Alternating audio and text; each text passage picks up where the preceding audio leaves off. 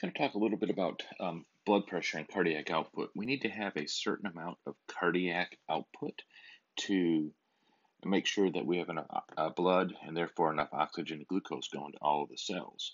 So our cardiac output has to be high enough for all of our cells to be perfused. If not, then we go into a state of shock or hypovolemia.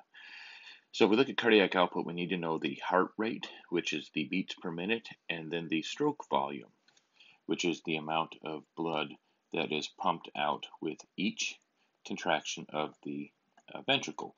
Usually it's the left ventricle that gets measured. Now, we don't have a way pre-hospitally to measure this, but there are actually ways that they can measure how much blood is coming out of the ventricle. I think it's called the ejection fraction, so it's not real important to us. Now, typically, we have a heart rate of, let's say, 80 beats per minute, and normally the stroke volume of a left ventricle is about 70 milliliters, and that's 80 beats per minute. So if we were to multiply these together, we would end up with about 5,600 milliliters per minute, which we could also just write as 5.6 liters. So that might give you an idea about how much blood is being pumped through your heart each minute. Again, that's beats per minute multiplied by milliliters per beat, and then we end up with the total.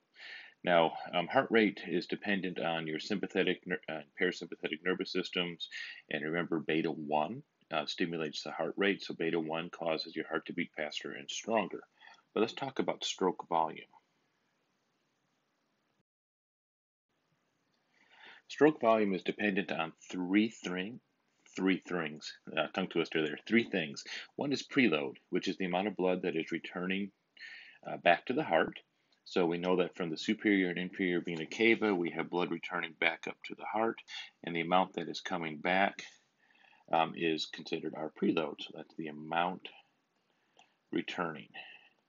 And we can lower this if you imagine being a patient that has been injured and is bleeding out, and they spilled a lot of blood out onto the ground, then obviously less blood is coming back to the heart. The second factor that we look at when we're looking at stroke volume is contractility, and this is the strength of the heartbeat.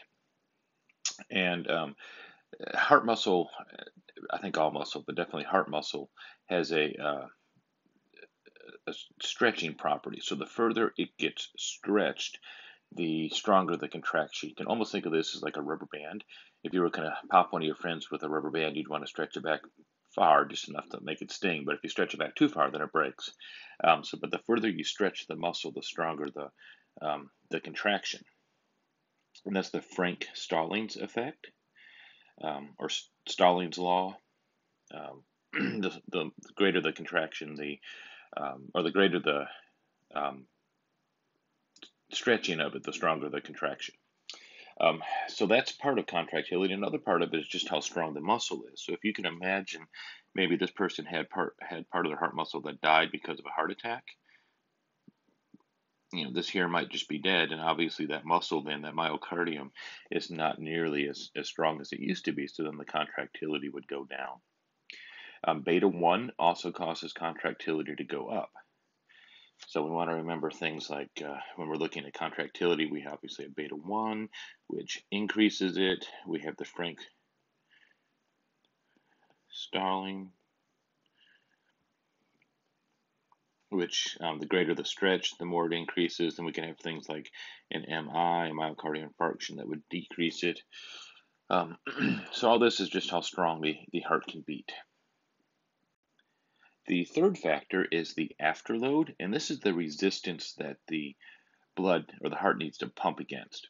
So in a typical younger person, the artery is pretty open, the blood's pretty viscous, it's not very thick, and it can move pretty easily. But as we age, our blood vessels become thicker and less elastic. So I'm just making them look a little thicker. They don't stretch as much. you may have some plaque and stuff build up in there. As you're eating all those good tasting foods and donuts and things like that, you get some plaque building up in there. And the blood itself might just become kind of thicker, so I'm just going to draw some extra stuff in there. So it just is harder for it to move, and that's afterload. And actually increasing afterload will increase the blood pressure, but it will decrease the amount of blood flowing through it. So blood pressure itself is cardiac output. And remember, cardiac output is dependent on heart rate. It's dependent on preload. It's dependent on contractility or strength of the heartbeat, and it's dependent on afterload. So that's all this cardiac output thing. But then what is systemic vascular resistance? And you have to excuse my drawings. I'm getting better, but I'm still no artist. We've talked a little bit about this already with the fight or flight response, and I've mentioned that when we get scared or we get startled or something happens and we get an adrenaline release, we have alpha 1 released and alpha 2. And those cause the blood vessels to get more narrow or constricted. So instead of it being wide like that, it might be narrowed like this. Now, this is not the central. These are peripheral or systemic vascular resistance. So it gets smaller. It goes from wide to narrow. And we see this in the skin because the skin begins to look pale and it starts to feel cool because there's not as much blood flowing through it. And what's happening there is the blood is now being shunted to the big muscles and the big organs in the center or the central part of the body instead of the systemic part. So if we look at a typical blood pressure, it is systolic over diastolic, and we know that the average is 120 over 80. By the way, rarely is somebody exactly 120 over 80. I used to work with the fire department. Every time we showed up on scene, they had taken a blood pressure, and it was always 120 over 80, which let me know pretty darn quickly that they really didn't check it, because nobody's really 120 over 80. But what do these two things represent? The systolic or systole, maybe I should write that in here also. Learning our term, systole. I think I spelled that wrong. Let me just erase that and try that again. That was bad, Todd. So systole. There we go. That means the contraction. And we usually, when we're talking blood pressure, we always are thinking the left contraction. There is a way to measure the blood pressure from the right ventricle contracting. That's called your pulmonary blood pressure.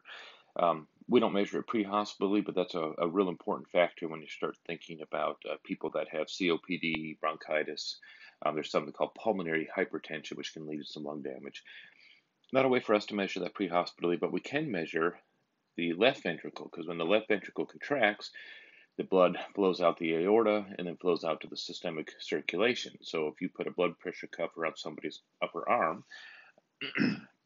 around the humerus, you can then measure the brachial artery at the antecubital fossa region, and putting in all those medical terms, and right there at the elbow, you can measure their blood pressure. And the top number that you hear, the first thump you hear, is the strength of the ventricles contracting, the left ventricle contraction. The bottom number is when the ventricles are relaxing. There's nothing happening there. They're just relaxing. Actually, there is stuff happening diastole. They're filling back up. So during diastolic part, the atria are contracting and pushing the blood down into the ventricles. This causes the ventricles to stretch. Remember that from the Frank-Starling effect, and allows them to beat stronger. That's called an atrial kick. Atrial kick. It just allows the heart to beat a little bit stronger. Another way you can think of diastolic and systolic is systolic. We're measuring the pulse pressure as it comes through the artery. So we're in essence measuring how strong the left ventricle is. When we're in diastolic mode and we're getting the bottom number, we're measuring just the amount of pressure that's left in the blood vessel itself. And that's a measure of constriction, vasoconstriction. So the higher the diastolic blood pressure, the more constricted or narrow the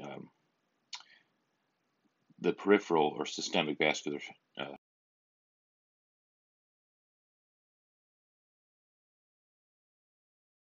circulation is. So, talking diastolic here.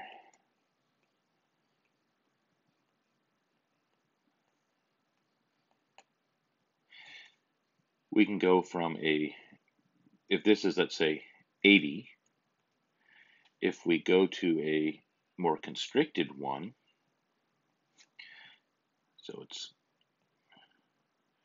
but now we just have a little, it's swollen up, it's constricted, but just a little opening there. You can see the little opening now. Maybe that's 90.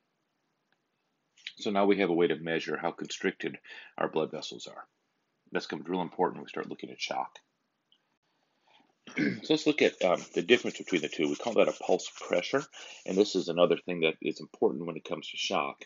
So if we look at the systolic and the diastolic, if we look at the difference between them, so if I were to take 120 and subtract 80 from it, I would then have 40, and that's millimeters of mercury. That would be my pulse pressure.